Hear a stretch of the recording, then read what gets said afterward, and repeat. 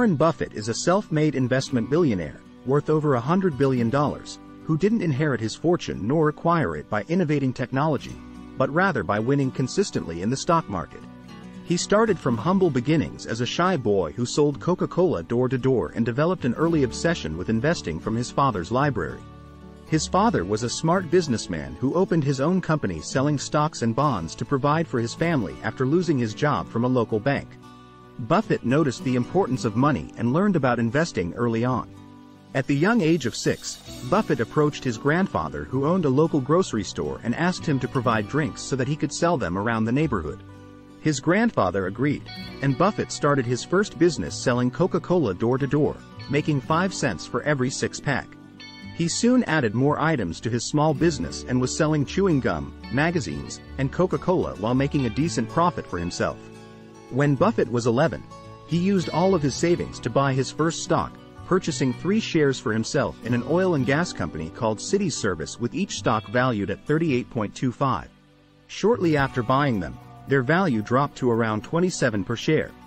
Despite the anxiety he felt, he held on tight and waited until their value rose to $40 before selling them. Although he had successfully turned a profit, he noticed that those same shares later shot up to over $200. This experience taught him an important lesson. He's never known what the market is going to do the next day, and his game is to decide whether he's in the right economy and by owning good companies for long periods of time. A few years later, Buffett's family moved from Omaha to Washington, D.C., where he got his first real job at the age of 14 delivering newspapers for the Washington Post. However, he wasn't satisfied with the money he earned, so he took another job with one of their competitors, the Times Herald, and began delivering newspapers simultaneously, earning $179 per month. He later used his earnings and savings to buy a pinball machine with a friend of his and installed it at a barbershop. Soon after, they bought 2 more pinball machines and split the profits between themselves and the owners who ran the shop. Buffett later used the money earned to buy his first property, a 40-acre plot of land in Nebraska. The craziest thing about all of this was that Warren was just 15 when he bought the farm. Even at his young age, it was clear that this boy from Omaha was on to something big. After graduating from high school in 1947, Buffett was eager to start his career as a full-time stockbroker. However, his father had other plans for him. He wanted Warren to go to college, so Buffett enrolled at the University of Pennsylvania. He was able to pay for his studies with the earnings from his Nebraska farmland, which he rented out. After obtaining his bachelor's degree in business administration from the University of Nebraska, Buffett applied to Harvard for his master's degree but was rejected. This rejection, however, turned out to be a blessing in disguise. Buffett then enrolled at the Columbia Business School, where he met a teacher who would change his life, Benjamin Graham. Benjamin Graham was an economist and investor whose work and writings Buffett was already familiar with. In fact, the same year that they met, Graham had just published one of the most famous books of his career, The Intelligent Investor. In simple terms, the book was a step-by-step guide on how to invest successfully and consistently without speculating by buying stocks that were undervalued.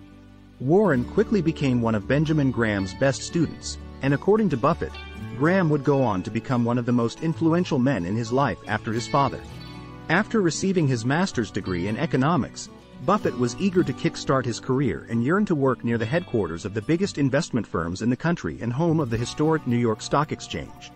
Wall Street, however, posed a significant challenge for Buffett. Despite his wealth of knowledge in business management and investing, Warren was still an introverted 21-year-old who couldn't present himself as the charismatic business tycoon he's become today. He was terrified of talking to new people and at times would even throw up out of pure nervousness. Nevertheless, he summoned the courage and signed up for a public speaking course. That move turned out to be one of the best investments he ever made. Investing in yourself is the best thing you can do. The more you learn, the more you earn. Not too long after, Benjamin Graham contacted Buffett and offered him a job at his investing firm in New York, to which the young man gladly agreed. There, he mastered the art of security analysis, learning how to see the real value of a company based on their balance sheets. But while Graham and Buffett shared a mutual respect for each other, the differences in their philosophies soon became obvious.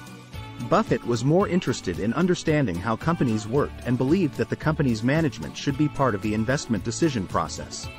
Graham disagreed. He was more concerned with the company's numbers and balance sheets, and it didn't help matters that he was also a difficult man to work with, expecting strict compliance to the conventional rules of investing, which Buffett's young mind was constantly questioning. But ultimately, their disagreements wouldn't matter because by 1956, Warren Buffett was on his own. After Graham decided to retire and shut down the partnership, the young man had built up his savings from $9,800 to $175,000 and gained first-hand experience running a New York investment firm. He was now ready to establish his own partnership, making those who invested in him into millionaires while also transforming himself into one of the wealthiest people in the world.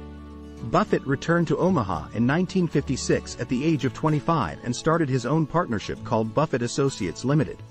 Despite having more than enough money to rent an office space and hire staff, he instead chose to use one of the bedrooms of his house and manage the business himself. He got some of his friends and family to invest a total of $105,000, and immediately after, he kick-started his partnership.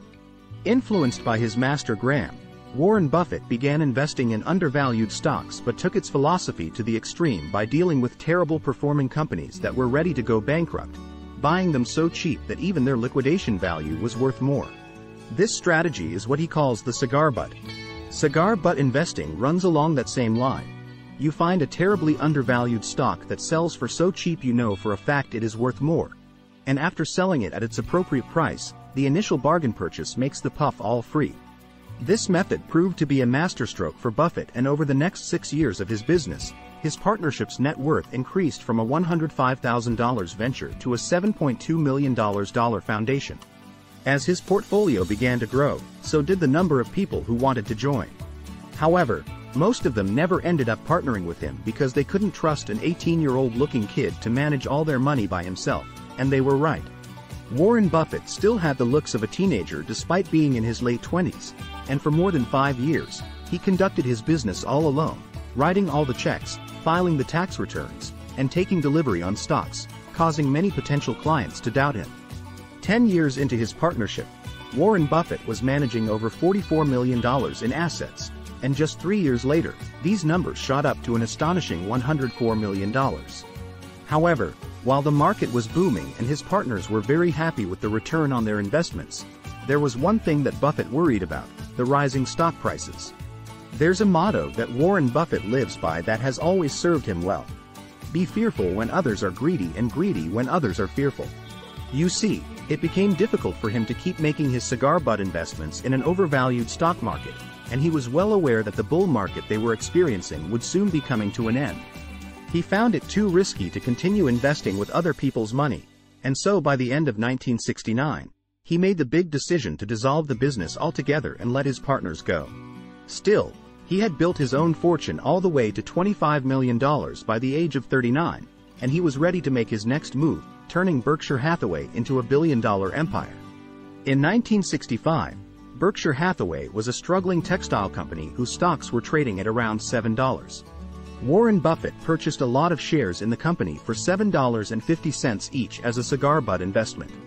3 years later, he arranged a deal with the owner to sell his shares at $11.50, but the owner tried to cheat him by buying his shares at $11.37 instead.